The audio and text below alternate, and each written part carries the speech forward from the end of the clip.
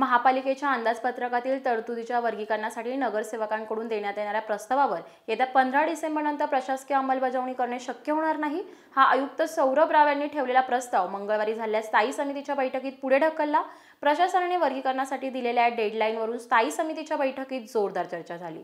सदस्यांना डेडलाईन देण्यापूर्वी प्रशासनाने आपली कामे देखील वेळेत पूर्ण करावी अशा तीव्र भावना सदस्यांनी व्यक्त केल्या। प्रशासन सदस्यांच्या वर्गीकरणाच्या प्रस्तावांची अंमलबजावणी करणार नसेल तर त्याचे वर्गीकरण तरी का मंजूर करायचे असा पवित्रा स्थायी समितीने घेतला। यामुळे महापालिकेच्या नवीन इमारतीसाठी कमी पडणारा 12.5 कोटींच्या निधींच्या वर्गीकरणाचा प्रस्ताव अडवण्यात आला आहे।